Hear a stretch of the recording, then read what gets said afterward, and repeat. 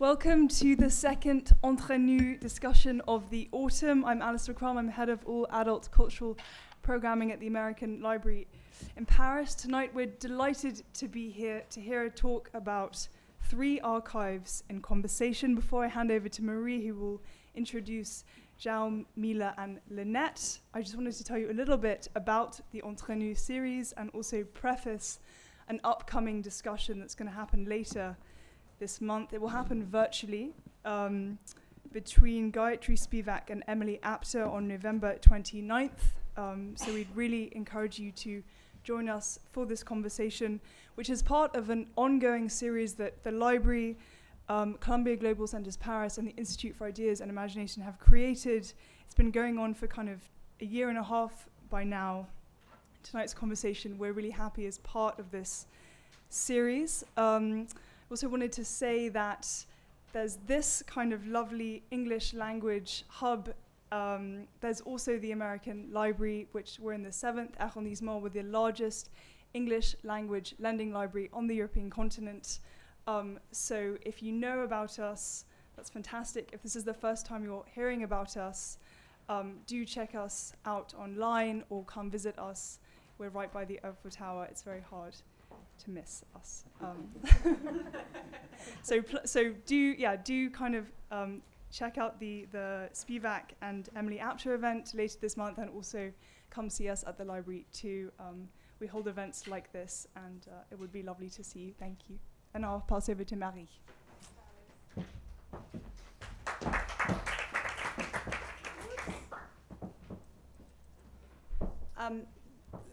Thank you, Alice. Ooh, this is a weird angle. Well, we've been fortunate enough to collaborate with the library and Séverine Martin at the Global Centers on the Entre Nous series for a couple of years now. And I'd like to extend my thanks to James Allen, Justine Benedette, Andrew Wells, and Samantha Senge at Reed Hall, whose energy and creativity and attention to detail have shaped this series and made it a huge success, both here and at the library by the Eiffel Tower, where you are very much encouraged to go. It's a wonderful place. I lost my... It really is. It's a really wonderful resource. Our fellows use it a lot, and it's wonderful to be able to collaborate with you guys. So as Alice says, I'm Marie Dorigny. I run the Columbia Institute for Ideas and Imagination, where we have the rare privilege of spending time with exceptional people year after year. Time is a malleable thing when it comes to the COVID class of fellows, otherwise known as the Forever Fellows. It's the class that came right after the lockdown, when we had curfews and the restaurants were shut down, and João and Ersi turned the Institute's kitchen into a little bistro and cooked. Here are 3 of our Forever Fellows. We didn't know when they would actually come or how long they could stay, but these 3 people here decided they wouldn't budge until they had to. Lynnette pointed out earlier that theirs was their archives class, and it's true that practically everyone in their group was digging away in archives. A professor at Columbia University and an architectural historian and practitioner with a focus on sustainability, Lynnette pieces together layers of a story from different contexts and different textures. She'll turn anything into a forensic architectural project. If you're around this spring, she'll be here building a biodegradable eco-bench shed construction right there in the garden somewhere. I want to check it out. I'm sure you will too. The book that Lynnette wrote here at the Institute is just out. It's called Year Zero to Economic Miracle, Schwippert and Sep Ruf in Postwar West German Building Culture. Yeah. It's a complicated title. I know. But I'll promise you my book, the title will be easier. Yeah, okay, thank you. I won't spoil it. So in her spare time in Paris, although I hesitate to use those words because Lynnette doesn't exactly do spare time, she devised a microclimate map of Reed Hall and the varying temperatures on the walls and in the garden and in the buildings and the reflection of the sun on different textures, because why not? She also did a blueprint of the building and what goes on in here and when people are working and chatting, and turned this drawing into a postcard. And she's the one who began the postcard tradition at the Institute, where fellows are now encouraged to make postcards with whatever image they want to do. And the idea behind it from Lynnette was to disseminate physical evidence through the mailbox all over the place. And those will become archives in their own time, soon enough. Mila Turajlić, a documentary filmmaker, followed soon after with this postcard. Mila breaks the longevity record at the Institute. I think you did a full 2 years, Mila. And we're extremely proud of her 2 films, the Labudović reels and Ciné-guerrillas. One of them premiered at TIFF, the TIFF festival, and the other is about to premiere at IDFA. Yeah, I got it. In Amsterdam this weekend. And we're very proud because both of them, as I said, were edited here. We were privy to the many versions of these films as Mila drowned under an excess of materials and grappled with conversations with fellows and sessions with students, which posed the question of context and storytelling. Anyone who was around last year has seen one of these. I know it's very small. It's not exactly a postcard. Yet. But it's an image that tells a long story. I won't spoil it. I'll just say that there's an expression in French that comes from one of the earliest films in history by the Lumière brothers. It's called l'arroseur arrosé, which literally means the sprinkled waterer. João is a photographer who one day opened a box in his parents' apartment containing old photos taken by his grandparents, a trove that it turns out had tremendous historical weight. João liked it here, though his office was clearly too small. He pasted hundreds of photos on the walls and spilled into the hallways. Everyone got a chance to see the book becoming a book, the boxes being emptied, the images being aligned, the thoughts organized. All of these projects handle archives very differently, and the materials and media are also used in a very different way. How do you explain an archive? What gets saved? What's the story? Who has a right to tell it? These are conversations Mila, João, and Lynnette have had for months on end. And for you, they'll pick up where they left off a while ago, upstairs in the kitchen.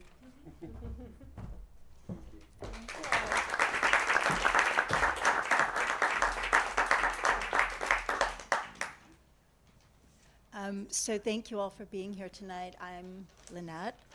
Thank you, Alice, and thank you, Marie. I spent, I think, bi-weekly Saturday afternoons in the American Library here while I was a fellow. And Marie, your introduction was not only lovely, but I certainly do spare time, so don't worry. I'll get started, and then each of us will do a few minutes of an overview so that you as the audience have some idea of what our work looks like, because to talk in the abstract about archives is the kind of opposite, I think, of the way we've worked with the different archives that we've had. So I'll just launch in. So you probably, if you walked here, recognize this. That was, I arrived in Paris and it started snowing. And everyone said it never snows in Paris, and it continued to snow in Paris. But that was, oops, oh, I got it backwards. Maybe I've got it backwards. Yeah. That was the context. This was the other context I was working with, which were printouts and books and photocopies and PDFs of research that I'd been doing for, I don't know, probably 7 or 8 years. And it had coalesced more or less into an academic manuscript. But there was more that I wanted to tell. And I think a lot of the reason that I ended up writing the book as I did has to do with having been here. And these are just some images from the book. It might look like a pretty standard architectural book, and that's part of the story. But one of the things that I think it's important always to remember about architects is that while other white-collar professions like to delegate work that they find below their skill level. Architects delegate work that they don't have the skill to do, which is building. And that turns architecture into, you could describe it as distributed authorship, but it's really a network of authors working together. And it's that story that's most often left behind, if not repressed, when telling the story of architecture. So for me, to think architecture through its making was important, and it was a story I couldn't tell without these very specific archives. So just to give you a sense with some pages of the book, the kind of archives I worked in, there were the sort of official state archives. The men in the photograph are two of the architects I wrote about at a buffet celebrating the Brussels World's Fair in 1958. That was a kind of sort of standard history, right? I also worked with bequests of architects that were left in institutions. That is the galley of a book that was supposed to be published and was never published for the Parliament building, built in 1949. And by 1950, the enthusiasm for the building had kind of run out, unfortunately, so the galleys remained, nothing more than that. I also found archival material through conversation. Nathalie Dubois, who was the very first woman design partner for the behemoth corporate architecture firm Skidmore, Owings & Merrill, that really evolved in the post-war period, granted me an interview, and at the end of the interview, she went into her own collection of photographs from her year in Germany in 1952 and sent me these photographs with the annotation, "The men in the lab coats are the Germans." I also had a pretty amazing experience with this building in East Berlin. It had been the main cathedral of the Catholic Archbishop of Berlin. It ended up on the east. The bishop was in the west. The building was renovated beginning in 1956 by one of the architects I studied who lived in Düsseldorf. Over a 7-year period. And by chance, I ended up in the charter house of the cathedral with the guy who took care of the furnace, who told me, you know, I have some files downstairs, would you like to see them? And it was 3 binders full of requisitions for metal scaffolding and requests for visas and sample notes for different developers of stained glass. And again, these are buildings that have been studied, but they've never been studied through the act of their making. And one of the other things to remember about architecture is that once the building is done, the ephemera that leads to its making disappears as quickly as the names of the people who have built it. So the last archive I want to talk about briefly is a family archive, and this is a pretty remarkable story. So one of the 2 architects, Sep Ruf, had 2 children, a boy and a girl, both of whom became architects.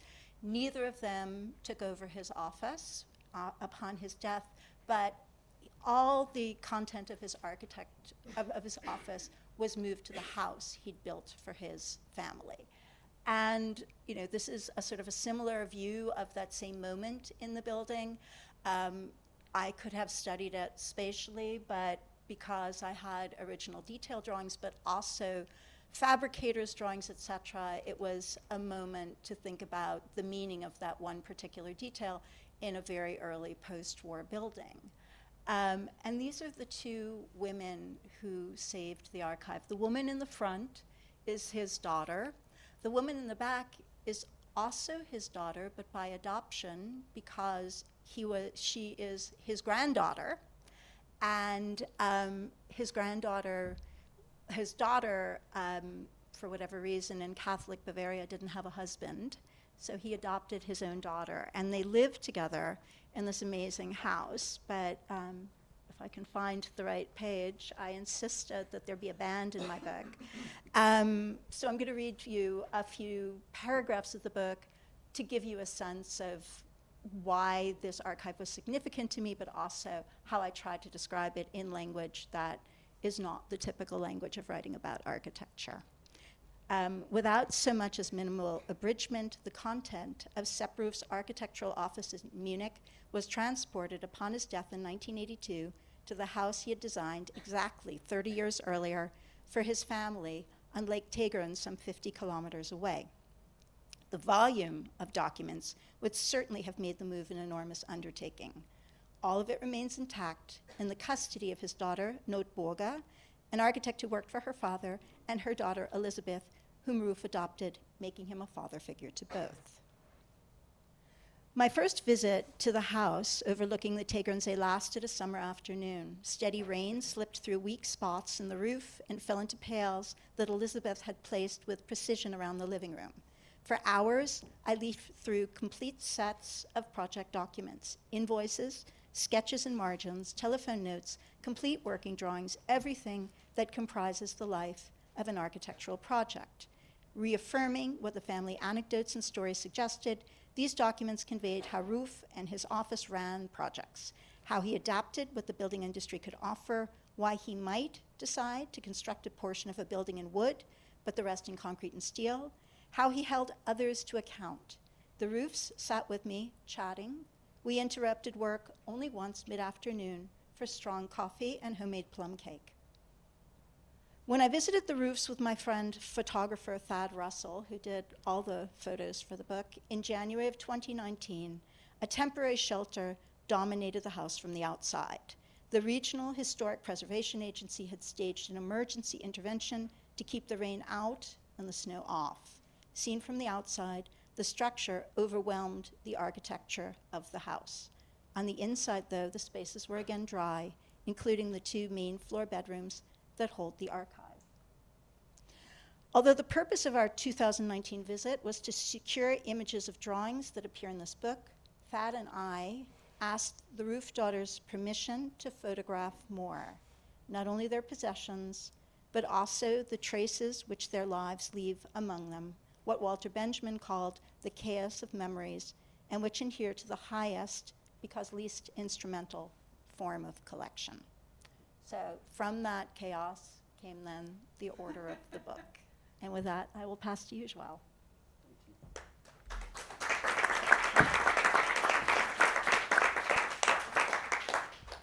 Thank you, Lynnette, and thank you everybody for being here, and especially to the Read Hall. It's very good to be back home. And although they call us the Forever Fellows, I'm cooking a plan to just come here as a termite, and they won't notice me. Not a termite. Well, yeah. Because the termite eats the building. But you need to pamper me so I don't eat the building. I'm just kidding, but I'm very happy to be here. So what I'm showing is actually the continuation of what I was doing here for the last year and a half before I moved away.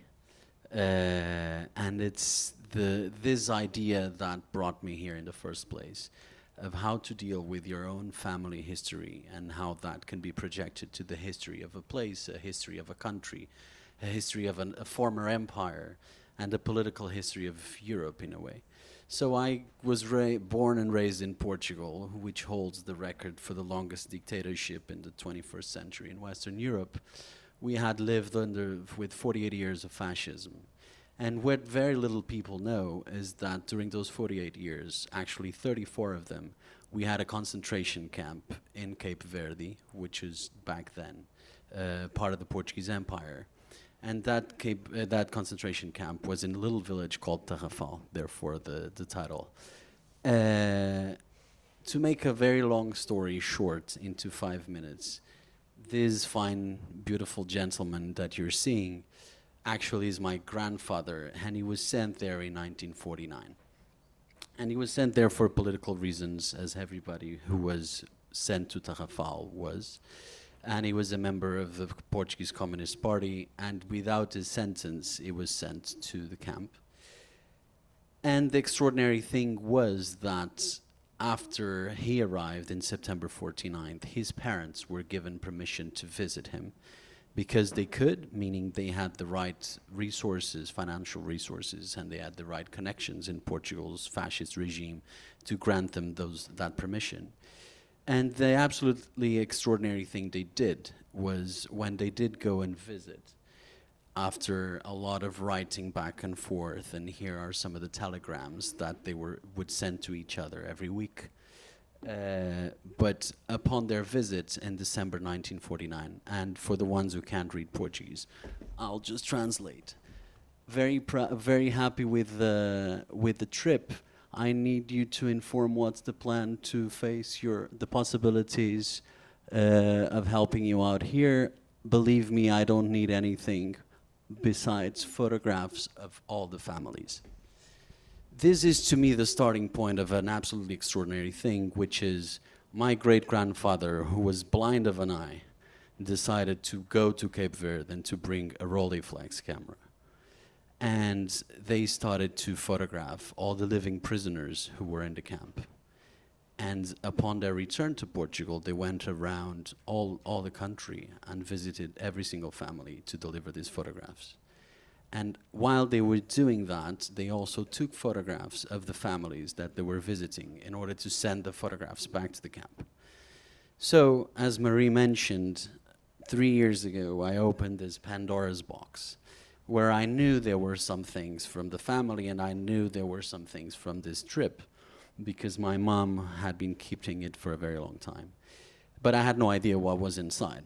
She mentioned, oh, there are some prints and some negatives, and basically there are 800 negatives from not only the trips to the camp, but the travels inside of Cape Verde, the families, daily life they were doing in Portugal and sending the pictures to the camp, as my grandfather was there. And so obviously I felt firstly in a bit of a state of shock, because then I got that, and pardon my French, that sensation is like, fuck, now what do I do? And I have my share of being inside of archives and convincing archivists that the paper and the text and the words are important, but usually there is that thing called photographs that's sitting there in the box and nobody cares for them. And that's usually where my interest lays. So I have this double responsibility of having this amazing archive that's been sitting there for 70 years. And it has not been treated by anyone, by historians, by politicians, by photographers. So I have this sort of different task of trying to decipher it in a way that is interesting for the history of my country, the history of the liberation movements in Africa, the history of fascism in Europe. But at the same time, I'm a photographer, so what's my role here?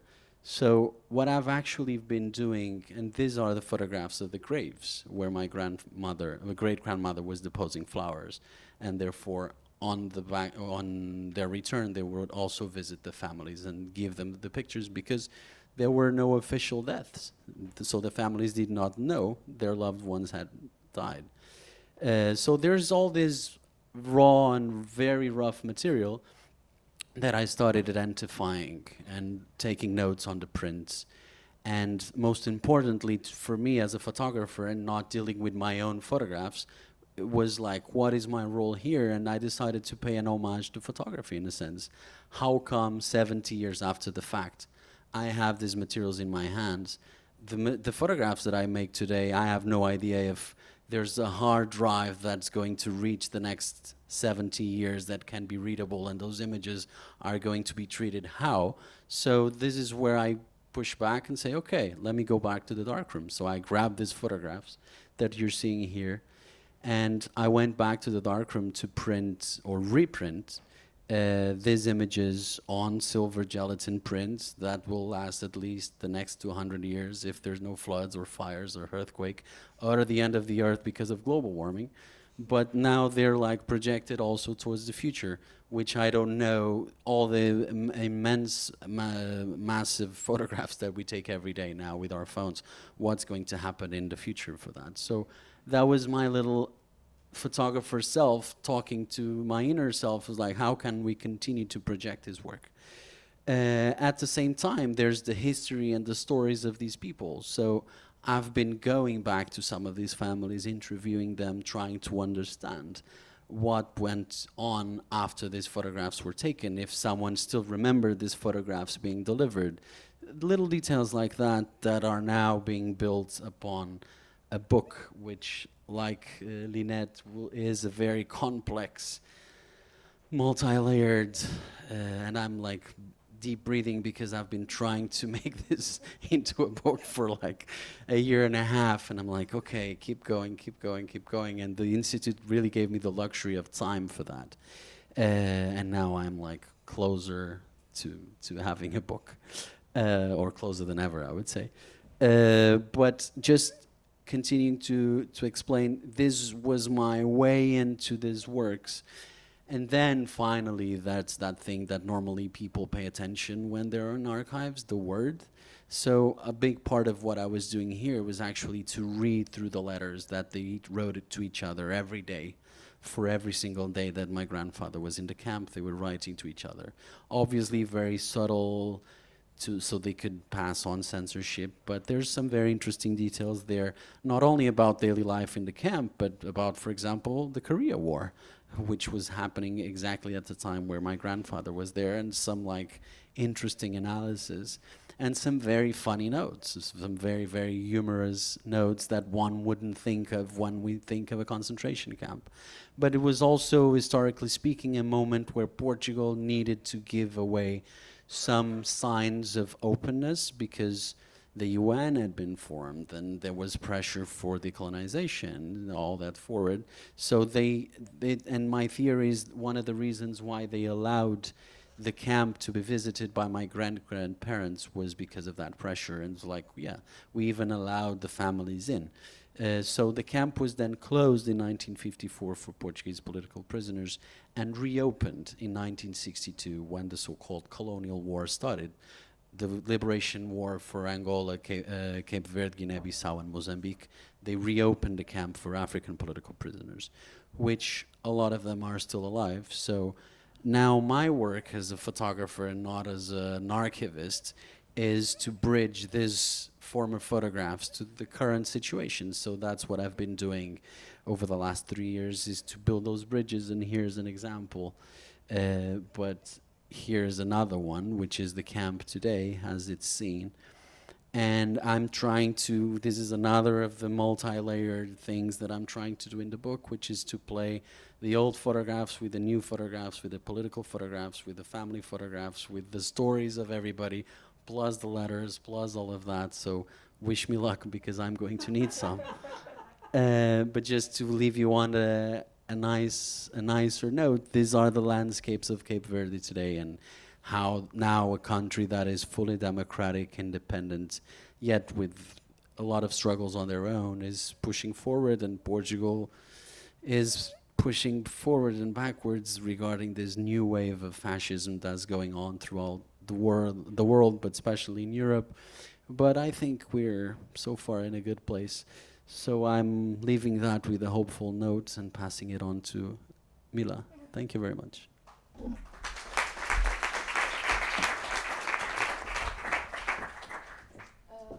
Instead of focusing on one particular project, I wanted to take you on a tour of the way my approach to archives has changed over the years that I've been making documentary films. And I think an interesting starting point for me would be a morning when I went to Washington, D.C. I went to present one of my documentary films there, and I ended up, which is very rare for me, going for a morning run, and ran by a building that had such an incredible inscription on it that I had to stop and take a photograph, and only later did I realize what the building was. And it was the National Archives building in Washington, which has this inscription, and it's kind of chiseled in stone. It says, "This building holds in trust the records of our national life and symbolizes our faith in the permanency of our national institutions." And I have to say to you that I found the certainty of inscribing such a text, chiseling such a text into the side of a building almost arrogant. And this comes from the fact that I was born and grew up in Yugoslavia, and I was 11 years old when the country disintegrated into civil war, and by the time that war ended and we had become 7 small countries, I was 21. And so speaking about our national life and permanency were words that really kind of resonate for me.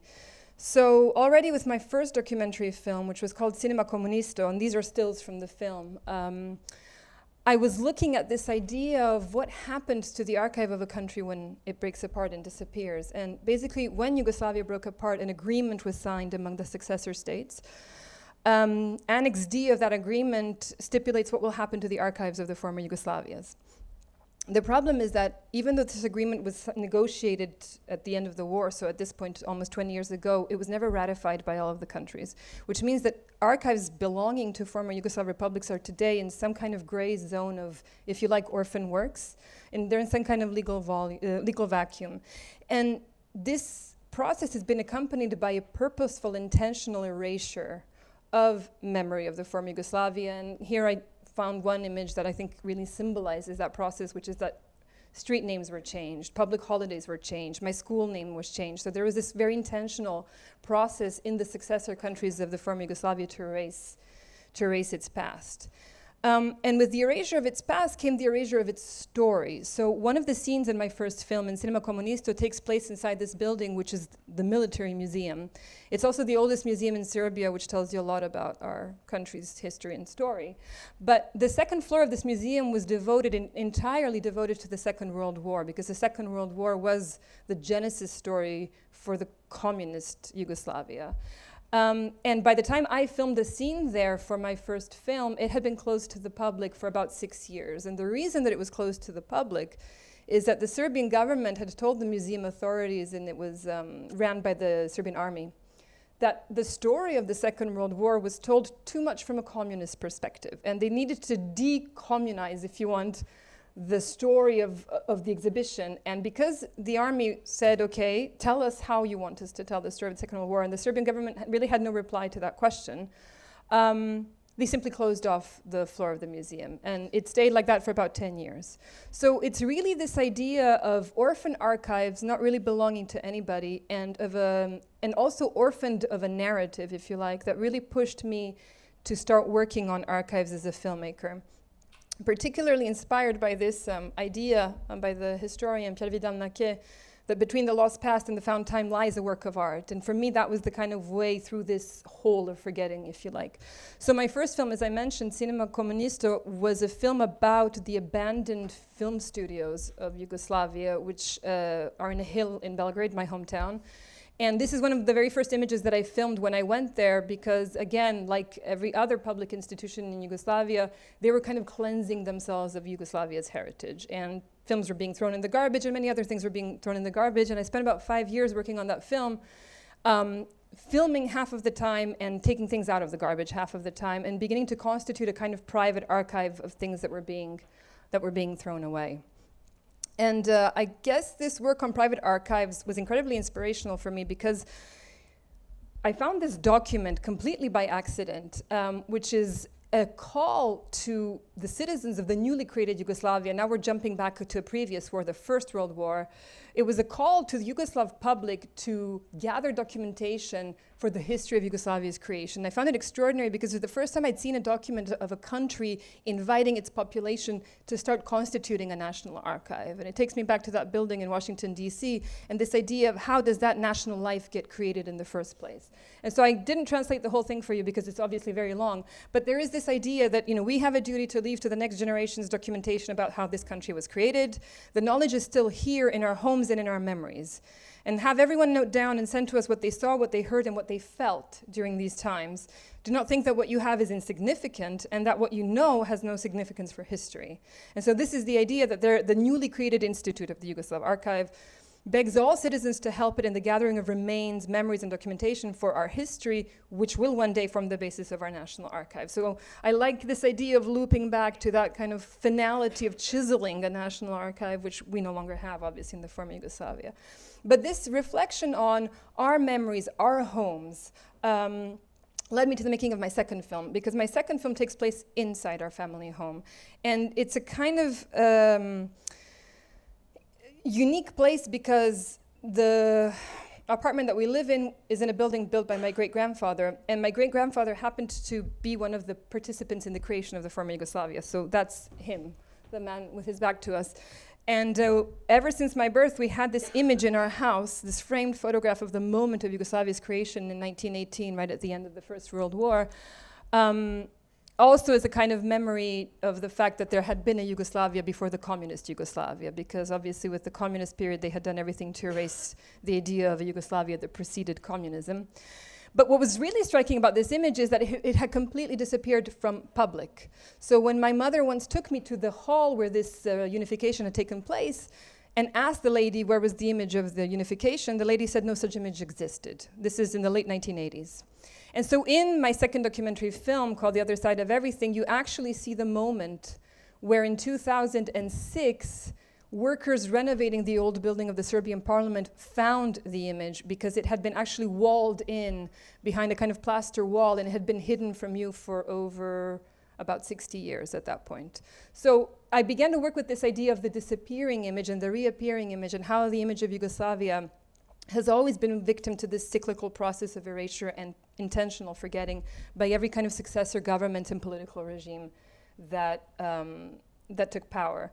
And so the film that I worked on about our family history takes us further than the first film, which is really about communist Yugoslavia, into the second kind of period that I was looking at, which is the 1990s and the breakup of Yugoslavia. And so I began a collection of archives of the resistance to the war in Yugoslavia and the resistance to Milosevic's regime, which had existed in Serbia throughout the 90s, but had never really been documented or preserved. And obviously, because it wasn't something that was ever reported on by state television or state media, the process became asking people who I knew had been in the resistance movement to go down to their basements, pull out old VHS tapes or mini DV tapes, and I made this agreement with them that I would digitize their footage and give them a digitized copy in return for rights. And I ended up constituting an archive of about 250 hours of material of the resistance. And I kind of call this the resistant image, with this kind of playful idea that at some point, I think any of us working on archives in the former Yugoslavia become accidental archivists, if you want. And it's this really this idea of gathering at home, going back to this idea of what we gather in our homes to preserve, when in the official public sphere there is no intention to tell the story of our national life. And one other thing that for me was really important was that I turned our domestic space into an archive itself. And I was incredibly inspired by a museum that I visited in Istanbul that was created by the writer Orhan Pamuk with the money that he won for, that was part of his Nobel Prize. So he ended up turning his novel into a museum with this incredibly interesting conceit of turning each chapter of the book into a vitrine in the museum. And for me, it was a really striking example of how everyday objects, everyday images, and everyday artifacts can begin to tell our story. Loving this idea of Pamuk that we need to start telling stories in the place of histories. And it's really in this domain of telling stories in the place of histories that I worked on The Other Side of Everything, because I found this quote that to me really speaks profoundly to the failure of historiography in the former Yugoslavia, which is that if the official truth is static and falsified and not able to accommodate the diversity of lived experience, then the other register of truth, the intimate truth, acknowledges this and creates ways of informal falsification. And so for me, it was really this idea of moving the work that I do with archives from the domain of writing history to the domain of writing story. Personal stories on a kind of intimate and subjective register of truth, if you want, that I began to situate my work with archives. And then skipping ahead, because we have very little time, it brings us to the project that I was working on here, which is, quoting Walter Benjamin again, can anyone work with archives and not quote Walter Benjamin? But again, a quote from him that really speaks to me, which is this idea that history decays into images, not into stories. And going back to the fact that I found myself making my third and actually fourth film, because it became a diptych, about an archive itself. So in my first two films, I was kind of using the archive to try and piece together Yugoslavia's story, but here I actually decided that the focus of the storytelling would be the archive itself. And the archive that I've been working with is an archive that has been completely forgotten and never examined, which is an archive shot by cameramen of Yugoslav newsreels in collaboration and cinematic solidarity with newly created countries in Africa and liberation movements. And so Yugoslav cameramen from the period of mid-1950s to the 1970s made an incredible number of films as a gesture of technical aid of Yugoslavia to countries in the non-aligned movement. And the collection is so vast and so unexamined that it's actually taken the last 7 years of my life. The result of all of this research has been a web platform that is nononlinenewsreels.com, and a kind of archival project with the idea of not only indexing and digitalizing these archives, but finding out ways to project them forward today and to give them a kind of role in the political conversation taking place today, particularly in examining what is the Third World Project today, if one can even call it that. And just to finalize, the project has taken many iterations in the 2 years that I spent here at the Institute. It became video installations because one element that I've found increasingly interesting is spatial encounters with archives and how they impact the reading. But also, and I'm going to use this as an opportunity to kind of plug this, this Sunday, in 4 days, we will have the world premiere of The Diptych, which is now 2 documentary films, both of which were edited here in the last 2 years. And as Marie says, the Institute fellows suffered from watching many, many versions of the cuts of these 2 films. But essentially, one tells the story of the birth of the non-aligned movement through the archive that we found filmed in many newly independent countries in Africa. The second one tells a kind of sub-chapter of the larger story, which is the story of the use of cinema during the Algerian War of Liberation, because I was fortunate enough to meet the man who was the cameraman of Yugoslav President Tito. I spent 3 years filming with him and discovered that he had been sent on a secret mission by the president to film for the Algerian liberation movement, and spent 3 years shooting a total of 83 kilometers of footage for them. But also then it went on filming, making the first documentary film for Frelimo in Mozambique in 1967, and then 1969, sorry, and then in 1971 making one of the first films about the PLO and Yasser Arafat called Blood and Tears. So it's this kind of tradition of cinematic solidarity, if you want, that again has never been told, not even to my generation of people who grew up in the former Yugoslavia, but today remains an totally unknown chapter of Yugoslavia's relationship with the non-aligned world. And my hope is that with the release of these 2 films, we will at least begin to resituate that archive in some kind of public memory, at least in the former Yugoslavia, if nowhere else.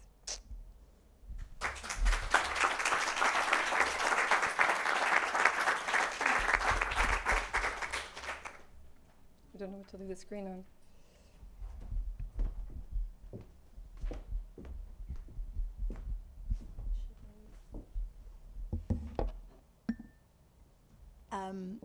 I mean, I am I guess the unofficial moderator, because the instigator of this. I mean, it's what strikes me is in all of our cases, there's a sort of a touchstone between the official and the familial, or the official and the personal, as you said, history and story.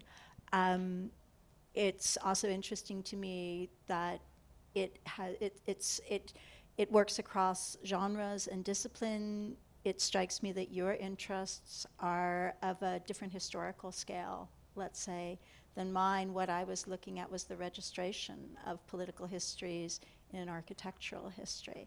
But that seems, I'm curious if you guys would want to talk about the genesis of that interest in your work, because there's a historical tradition of doing that. I know the names of the people that I read when I was in school, starting in the 60s, rethinking the idea of history at a large scale.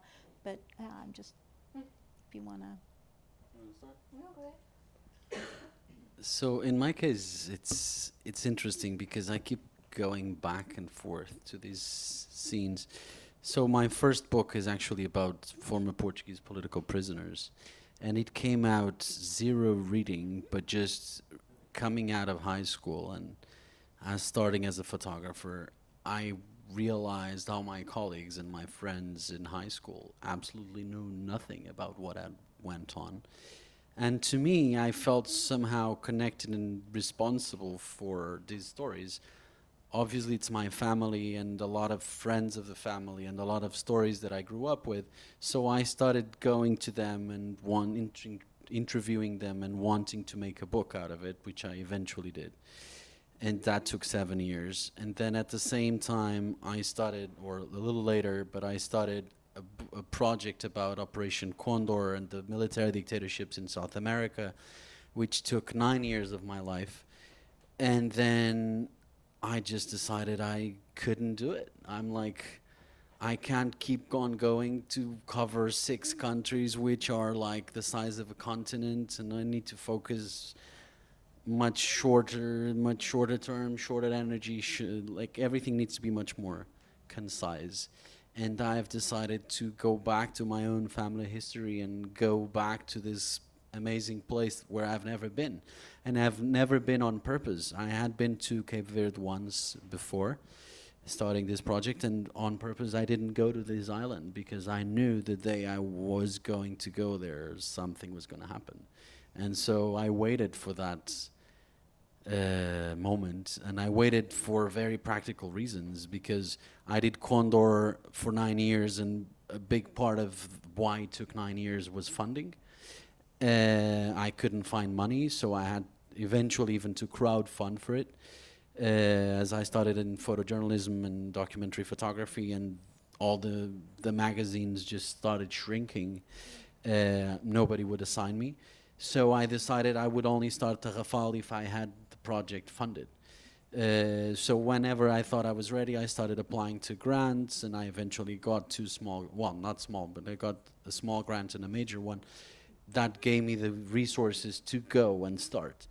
And so when I started, I knew that I would have the resources to do it and just do that. So obviously my connection to this project was much more intense, because I'm pretty much only doing this for the last 3 years, with a pandemic in the middle, which actually served a great purpose of time to reflect and think, and not being able to travel halfway around the world to do whatever.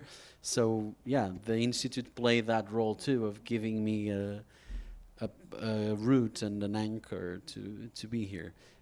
So yeah, it's been mixed, and all these mixes of like branching out to history and thinking of history, but not from a theoretical perspective. I've like, until recently, I had not read enough, or I think I still haven't read enough about all those back references, and I keep going to it and reading it and sort of discovering new things and new approaches, which some of them I have intuitively approached and others I have not. And it's interesting to keep discovering new things and images that you've made sometimes 20 years ago.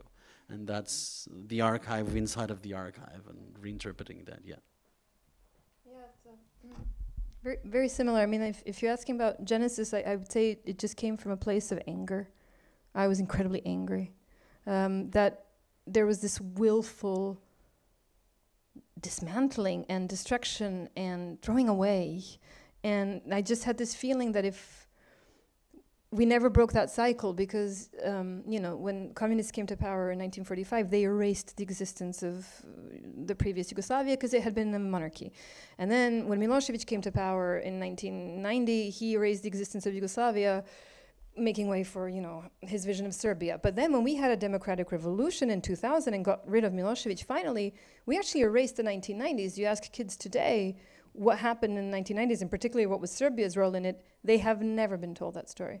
And so, you know, by the time I started Cinema Comunista, it was 2005, there was just this anger at this kind of cyclical cycle that we were locked into as a society, and a need for someone to save some of that past, so that, you know, each next generation could at least be told a story, not the story, but a story, and have some kind of archive with which to. And in the case of every project that I've done, I've always filmed much more than what I needed for the film. In the case of Cinema Comunista, it was because I knew with the film studio that I was the last person who was ever going to film there, and I was, after it was destroyed.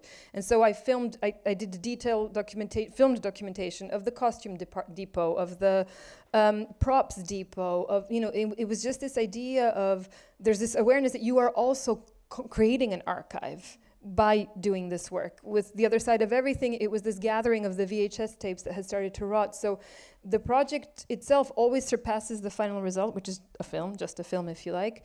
But where I completely kind of overlap with João is in every case it's taken 5 years, 7 years. It's, you know, it's these things where you dive in and you come out middle-aged, or like even, you know, further at this point further than middle-aged. But there is this idea of how many of these can I do in my life, and kind of feeling like you that I'm at the end of my ability to work like this, you know, to give this much of my time and of my life to propping up something that should be propped up by society, not by artists, essentially, you know. So it's anger. It's really sheer anger. I don't know how other to describe the emotion. So it's not from an intellectual place. This is where I think it's not from an intellectual place at all.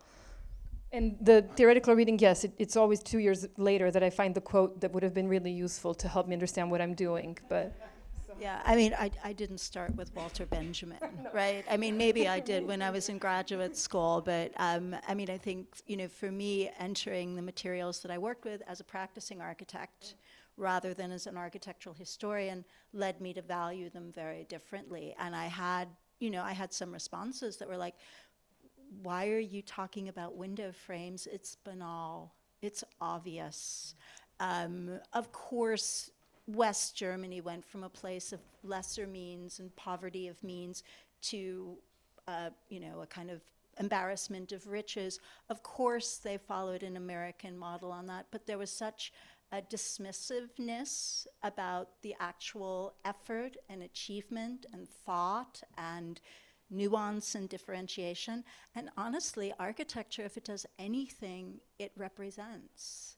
And the disappearance of the Hans Schwippert, the two primary buildings of his career, the Parliament building that was built in 1949, and this cathedral that was, you know, the symbol of Catholicism in an otherwise, you know, party line atheistic country, they are both gone. And the only reason that my own slightly amateurish photographs entered the book when I had two wonderful photographers to work with is because there was nothing left to photograph just years after I'd been there. So, you know, my sense of loss is not at the scale of national history writ large, but at the scale of the effacement of national history in the artifact, which is also sort of goes back to this idea of the archive. Yeah, and I think in the case of the three of us is this sense of urgency, right? The sense of urgency that something is disappearing, and how can you hold on to that as a lifeboat in a way and like ship it on to whatever comes next? And I think that's a really interesting engine, because from my experience, and I'm sure you both have the same, like then there's someone who picks up on that and keeps on going towards their own direction. But that's where I find it very, very inspiring. I remember when I did Condor, so my second book, I launched it in Brazil. It was my first book launch was in Brazil. And my dream, I'm not an historian, I'm not an academic, I never went to graduate school, I never did any of that. And I do the book launch, and the first book launch, there's two people who approach, and they were history teachers, and they say, I'm going to use this in my classroom. And that to me was like, wow. And my first book, the same, was like, instead of having it in the photo section, it was picked up by FNAC in the history section. And to me, that is really, really where I think I would like to be, in that sense of like playing with languages and just bridging them between different disciplines. And I think your work does that, and I think your work does that. And that's really an interesting thing, because then others can reappropriate that and re-archive that into different directions. Yeah, I mean, the only thing I would want to add is that I think that that kind of work also pushes back against a conventional understanding of what an archive is. I've had the experience now with two different, let's say, minor figures of modern architecture where the archives were entirely intact, everything from drawings, letters, Christmas cards. Architects send each other Christmas cards, and they're remarkable little time capsules, right? And to convince a university library or a museum to take it all and not to pick and choose, when what is special is not, not the selection, but all of it, right? And I feel like what you're saying. And what is special today might not be special in 50 years, and vice versa. That's to me as a photographer is the magic of re-editing, going back to the material and re-looking at it. Marie, you'll let us know when you'd like us to open the floor to questions. Yeah. So. I just have a request. Can you tell that funny story of the guy who, at the Condor opening, gave you the folder? Speaking of archives, never ending. Oh, well, but that's the story of my life. Because I always try to finish the projects, and in my head they're finished.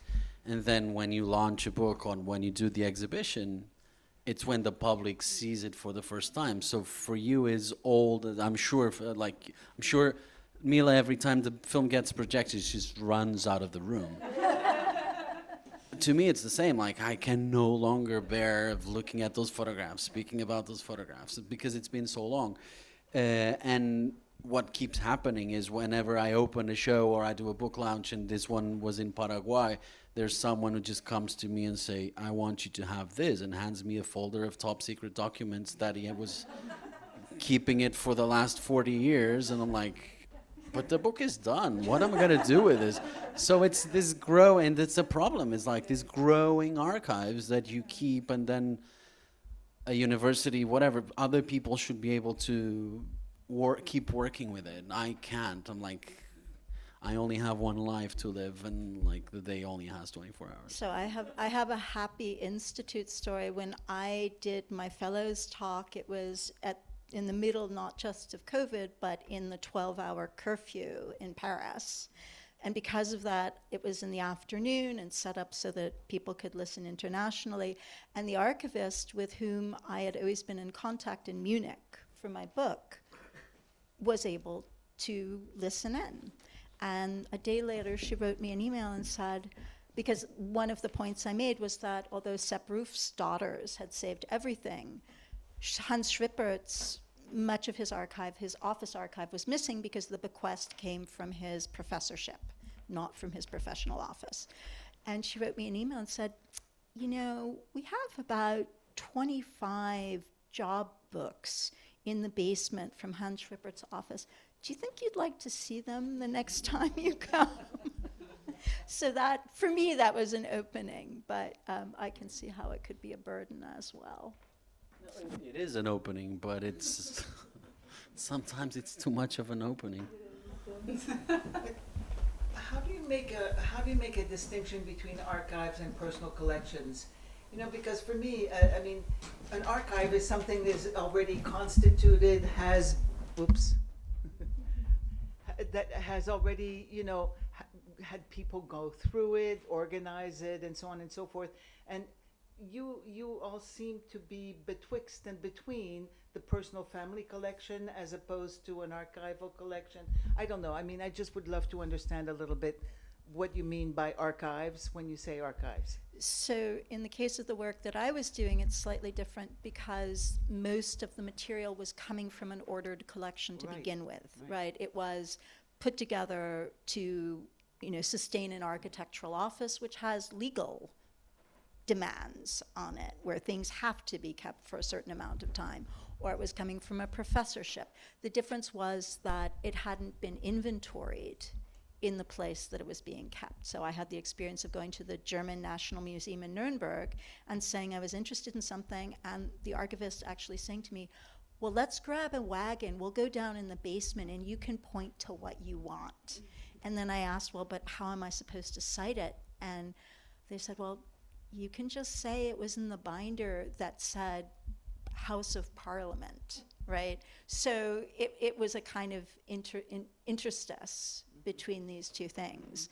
And the experience that I had is that usually these bequests, when they're taken whole hog, are so vast that the actual act of inventorying is something that is put off many, many years in the future, which also means that they're closed to a certain kind of scholarship.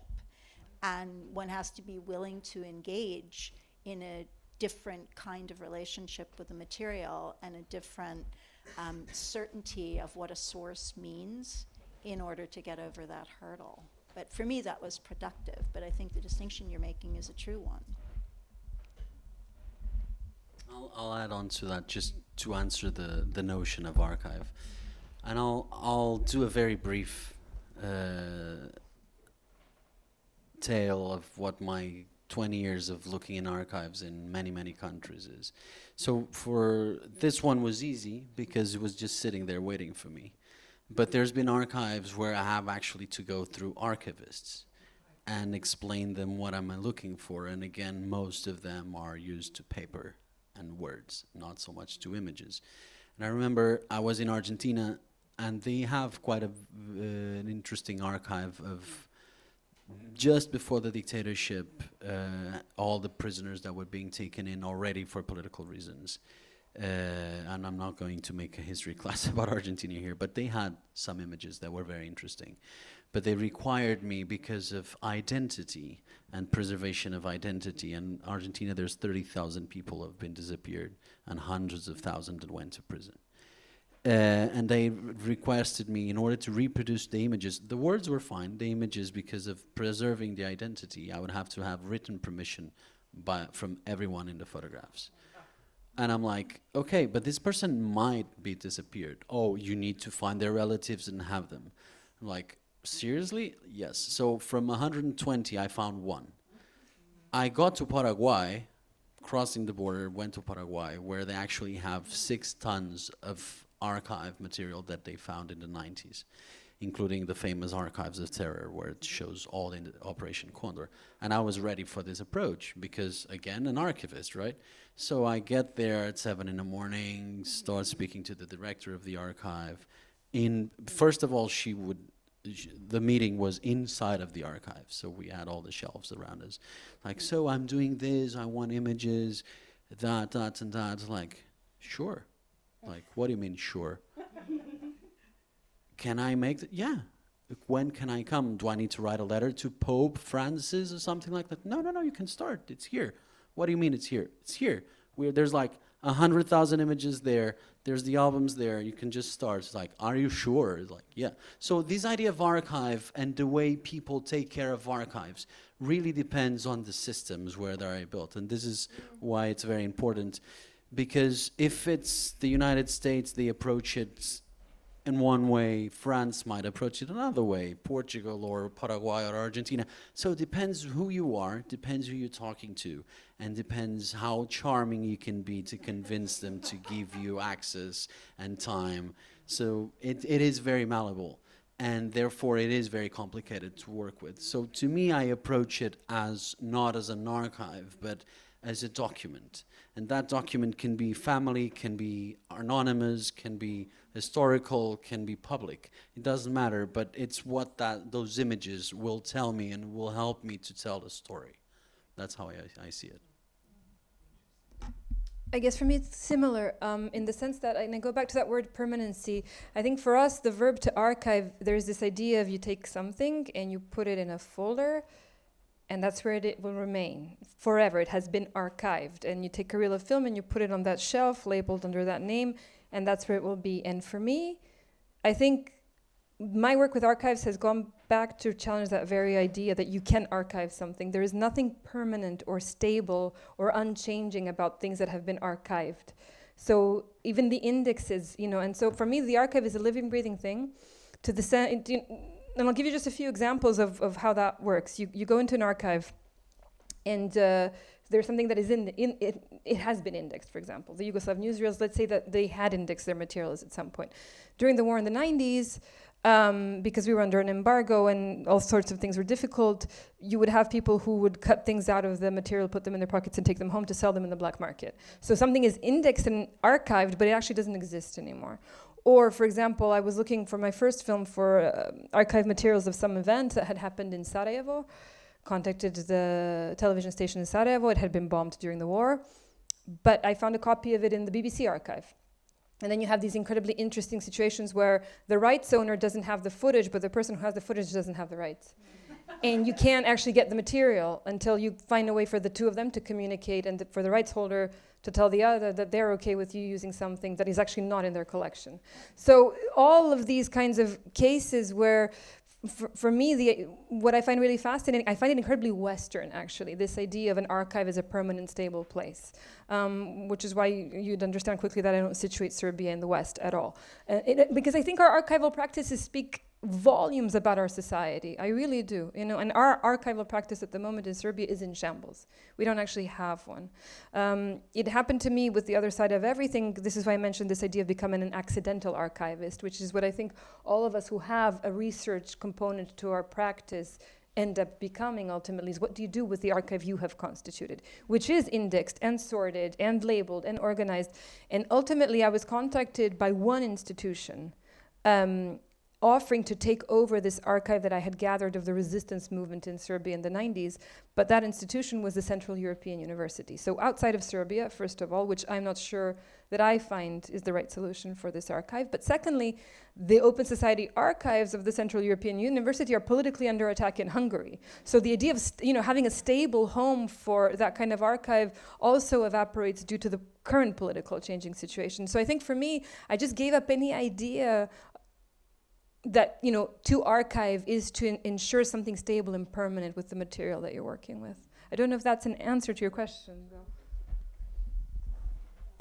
I had a question that I think builds straight on what you just said, because what kind of is paradoxical or maybe ironic is that you are trying to preserve archives by putting stuff in some form, using some medium that has very often the same form of what has just been destroyed, whether it's the films that have been thrown into the garbage. So film is used to archive, create a new archive, or book, I mean, which is a rather old-fashioned medium these days, but it seems to be much more able to preserve a form for posterity than our digital images or such. So I was thinking about two dimensions of this question. What does it take to archive the form, the medium that you're choosing, and how do you select it? I mean, it comes maybe from your profession, your background, but for example, for a photographer, why a book, right? I mean, that is sort of a question. For an architect, one could also think this is a way would be to, you know, create new models of these things, or there are other ways in which you could preserve.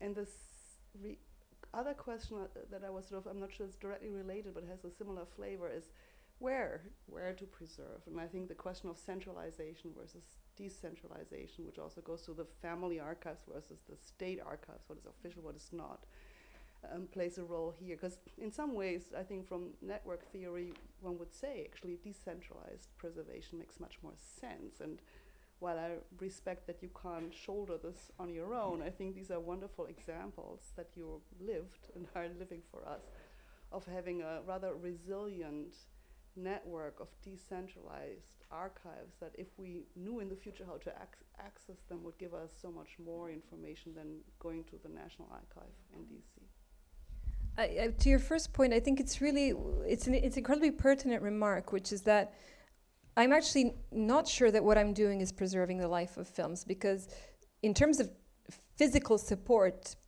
film has been proven to last 100 years. A hard drive will never last 100 years. So in essence, I actually think those of us who are working in digital media, I think our era of artistic creation will be exactly like the era of nitrate film. I think actually there will be a hole in the history of cinema, which will be our digital age. I actually don't think it will survive. I don't think our creation will survive. And now there's a process of the European Film Academy is now trying to create grants so that filmmakers ultimately make one film copy of their film, so that there is so that we now start preserving our digital work on film, because we know celluloid can last 100 years and nothing else for the moment exists to preserve cinema that can last 100 years. So I actually think it's an incredibly interesting question, but it's actually such a defeatist question that I prefer not to think about it. I just know, I know that one day the hard drives on which all of these archives that I have gathered are kept will die. I know that. And so the question is, you can't keep eternally buying new hard drives and copying. I actually don't know what to do to give that archive a longevity. Well, speaking from a photographer's perspective, it's very complicated, but I am the one that keeps buying new hard drives. I am the one who spends much of my savings in hard drives and new technology, but at the same time, it's one of the reasons why I went back to the darkroom, is like printing. And so for this work in specific, I actually decided to print 4 copies of the images. One to be given back to the families. Second one so I keep to myself. A third one eventually, and I need to discuss this with my own family because it's our archives, to be given to the National Archives. In the case of Portugal, and being a country with 900 years of history, we do have actually a pretty interesting National Archives, which obviously cannot hold all the materials that they have. So when I went there to look for these materials, and because I have very good relationships with them, they were like, João, we have hundreds of boxes from the post-revolution period that we have never touched. We have no idea what's in it. Do you want to take a look? And no, I did. And so I am sort of like an unpaid collaborator of the Portuguese National Archives, which I have this great access whenever there's something that I'm looking at, and like, okay, here are the boxes, sort it out. Then we sorted out the rights, and then I give them, because I do reproduce them on a digital form, I give them, that's the trade-off. I'll give them the scans for free, and I'll have those scans for myself too. But then, again, and going back to you, archival materials and the posteriority of it, we know a fiber print, a silver gelatin print, rightly taken care of, can last at least 100 years. That's why we keep looking at old photographs, and they're still there. And yeah, so I try to think, obviously not at everything that I do I'll print, but I try to think as what I imagine to be historically relevant work, that I want to have it in printed form, in archival form, kept somewhere. But then one day there's a flood or an earthquake, and what happens to that?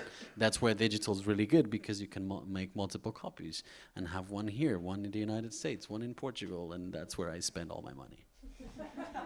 Yeah, I mean, I think what it sort of points to is an embrace of shape-shifting, right? That it's not just the multiple, but also the manifold of like what kind of discipline you work in. It took a long time for architects to come to terms with the fact that the only product of their effort, or the only practices within their disciplines, are not just drawing or not just being the master of the works. So for me, what was a kind of an interesting insight, especially around Hans Schwippert, who I think is such a fascinating character, you know, a man who, for his own purposes, foregrounded modesty, foregrounded a very intimate relationship with the people who made things, but he was the head of the German Werkbund after the war, and he was the one who was negotiating between designers, government, industry, and the export industry, right? So he had these many aspects to him. What is so strange is that what survives of his work is not the building, right? We think of buildings as having the greatest of longevities. You know, I'm in the field of sustainability, and one of the comments that's always made is we need to stop worrying about new building, because 95% of the structures and infrastructures that are going to be here in 50 years already exist, right? We need to come to terms with that. But at the same time, you know, I'm a New Yorker. My city has cannibalized itself 5 times since my birth. And in a way, there are parts of the architecture that can only survive in these different media. And to me, it's fascinating, for example, that a telegram survives, but the physical camp is in disarray, right? Or that the story of your family survives, even though the building in which that history occurred has been subdivided and subjected to so many different iterations, right? So thinking more broadly about this idea of things taking different forms and questioning which is the one that has the greatest longevity is maybe a not a bad way to go about it. Hi, it's a logistical question. Where are your 2 films being shown? Oh, at the moment, we only have the world premiere figured out, which is this weekend in Amsterdam, and the Serbian and the Algerian, but there will be a screening in Paris in March, and in New York at Columbia University in March as well. Okay. But it's only just starting its festival circuit, so the easiest thing to do is look at the website. There's a newsletter, and we'll be sending out information about the screenings as everything starts falling into place. Okay, thanks. Thank you so